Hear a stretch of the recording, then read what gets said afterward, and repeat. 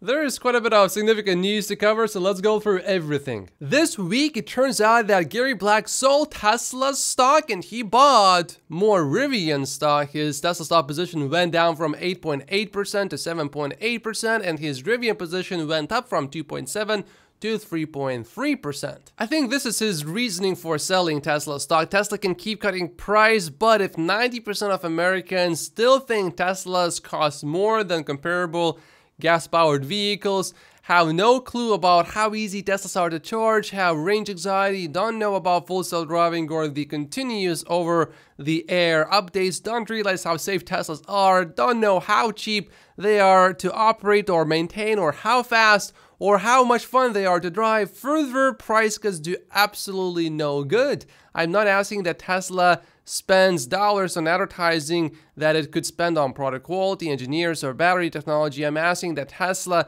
takes 5 or 10% of the billions it will spend to cut price. Every $1,000 in price cuts is worth $2 billion in 2024, Gary says, and try advertising to educate non-EV users why they should buy an EV. Once you go EV, you never go back. Gary would probably love something like this. Imagine shoes, but with full self-driving. You wouldn't need to walk, you just put your feet in the shoes and then you don't need to do anything. In the meantime, Omar says it is now normal for my car to perform entire drives on its own with just computer vision. No interventions from me. Not surprising, not shocking, normal. Unsurprising, he says.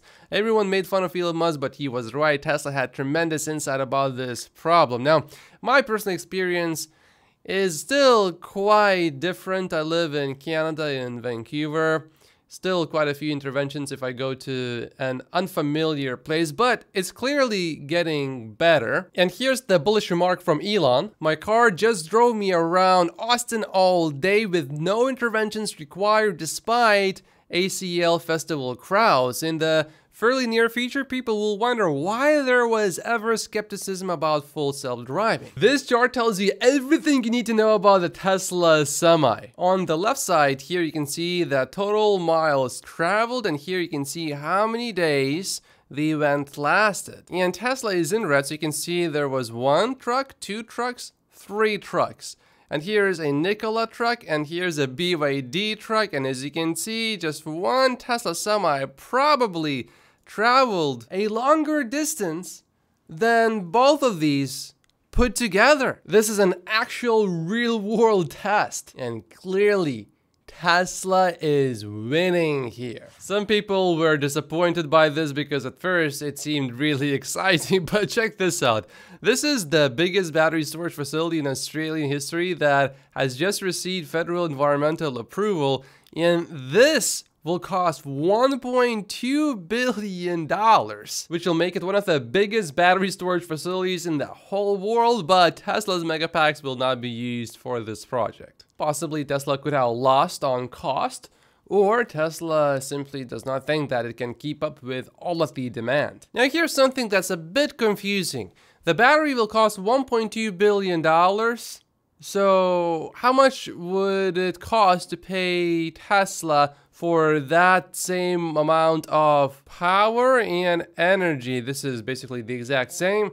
And interestingly, this is $900 million roughly, and it does include installation. Now this project is in Australia, so maybe they are talking in Australian dollars, which would make sense because then Tesla actually would be more expensive. However, even though Sawyer did not provide his source, I found this, which should be about the same project because everything matches. And luckily to us, the costs are broken down into Australian dollars as well as into USD. So USD is $1.22 billion.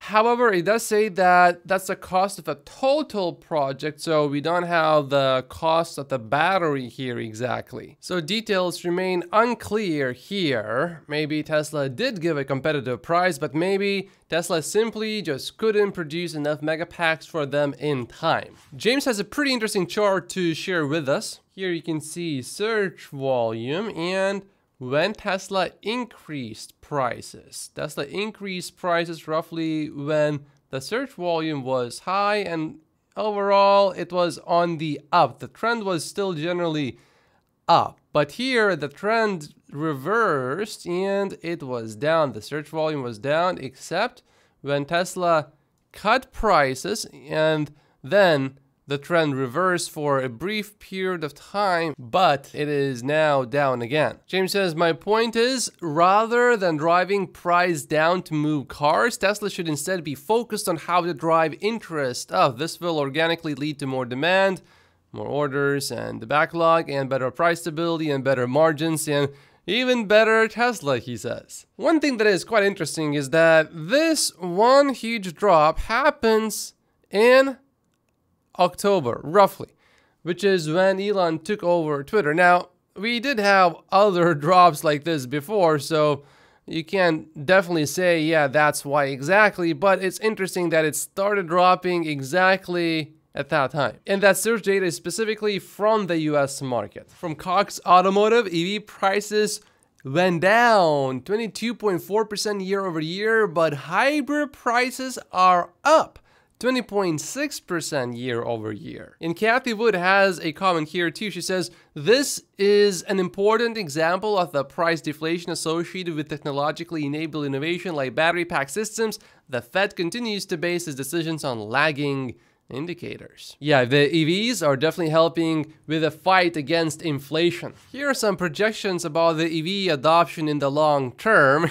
And interestingly, the companies that benefit from oil project that the EV market share is not going to be all that high. If they just happen to enter the oil business recently, just now, I think maybe I would say, okay, maybe there's something there. But I mean, these companies have been in the oil business for a long time. Look at Shell right here. They think that by 2030, the EV adoption rate is only going to be 20%. I mean, we are so close to that point already.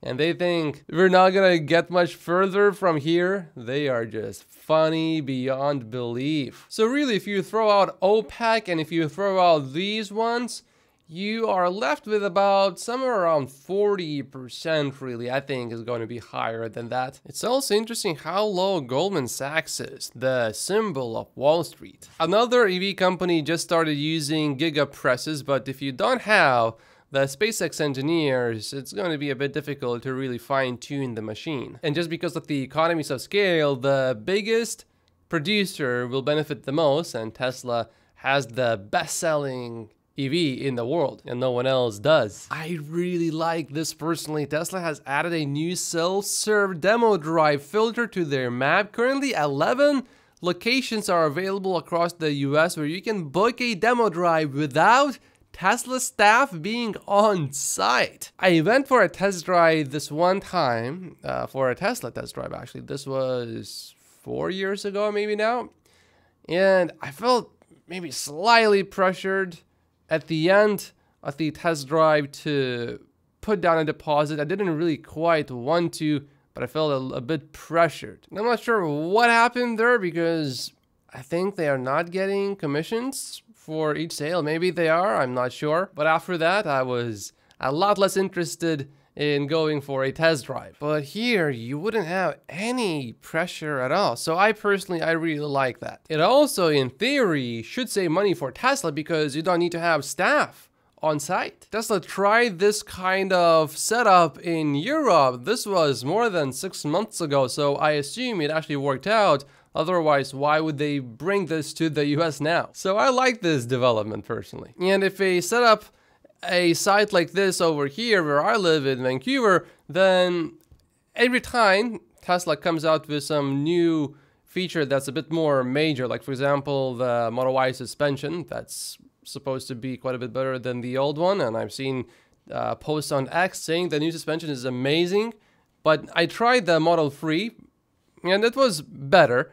But I heard that the suspension improvement for the Model Y compared to the old one is a lot more significant, but I'm not going to bother going for a test drive, dealing with someone who's going to pressure me. Perhaps, maybe not, probably not, but if I do get pressured, I just don't want to do it. But now, I would actually love to go, and if it's really good, maybe I will actually end up buying the car. We have a camera, the front bumper camera of the Cybertruck here. Chuck says, this is the best picture I have seen of the front camera recently. I can see a hardware 4 red tint. I can also see a little vent above, maybe for an air jet to clean it, and this has a wide angle lens that could be for more than just parking. I would imagine they would be using that front camera for full self driving as well. Someone spotted the Cybertruck and parked their Rivian next to it. What a cute couple. Stephen Mark Ryan said, it is clear which one of these two is the man.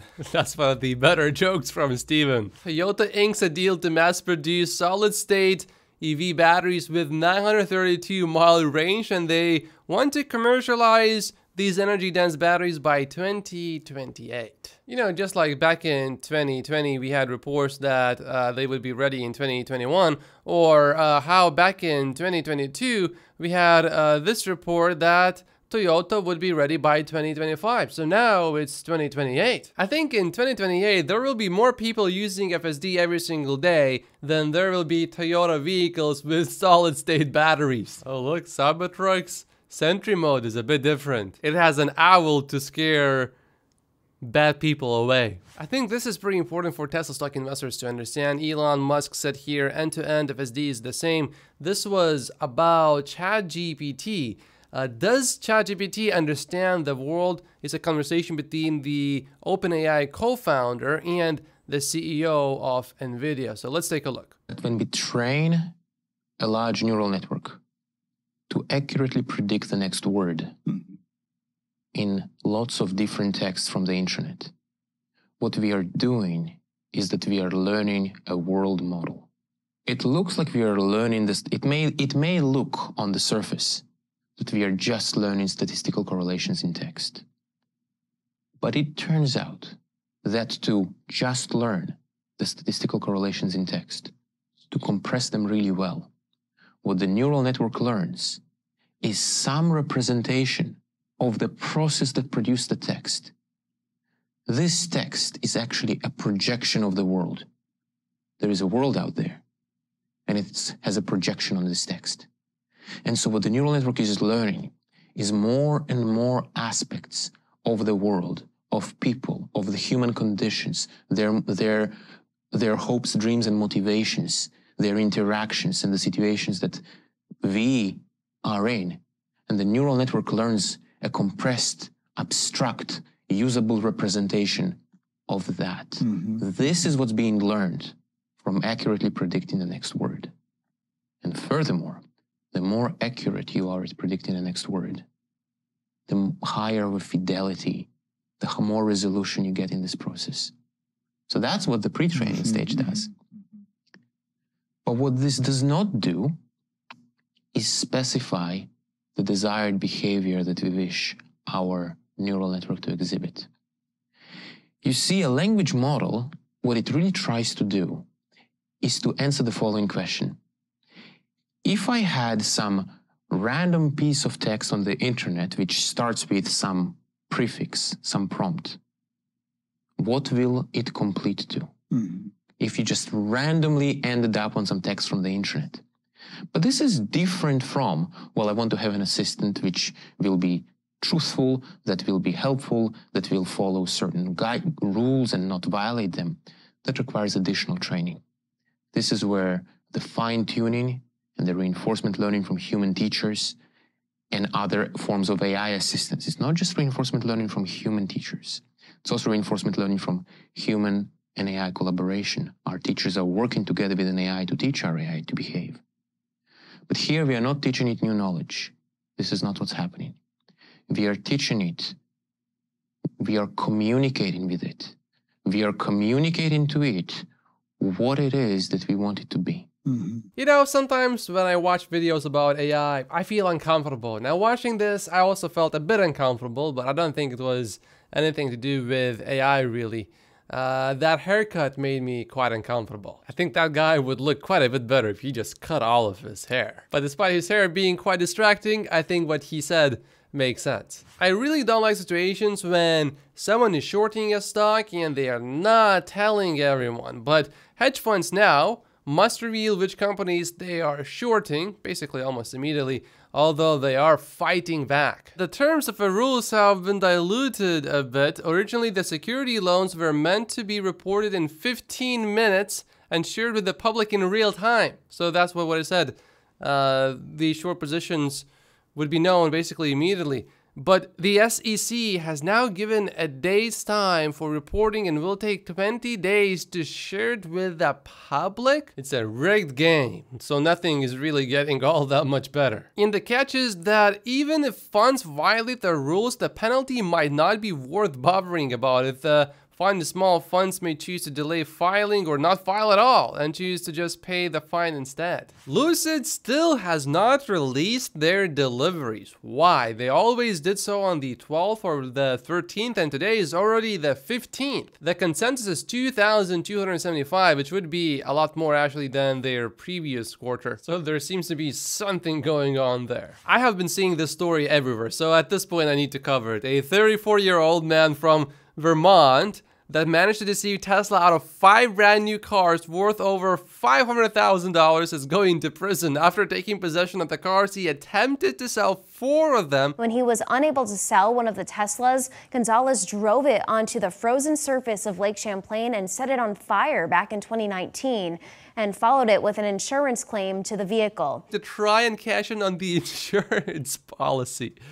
He just didn't know when to stop. All of this actually happened a while ago. It began in 2018, and he had a pretty interesting plan here. It's crazy that it even worked in the first place, but he got sentenced just now on October 11th. Mercedes just did the first test of 2 EVs crashing into each other, and they basically said that the results were really good because there's no engine, and therefore, there is a bigger crumble zone which protects the passengers from injuries. They said that based on the data that they got from these dummies, there should be no fatal injuries even though the cars were traveling relatively fast, and it's a head-on collision. James made some revisions to his initial forecast for the earnings that will be published next week.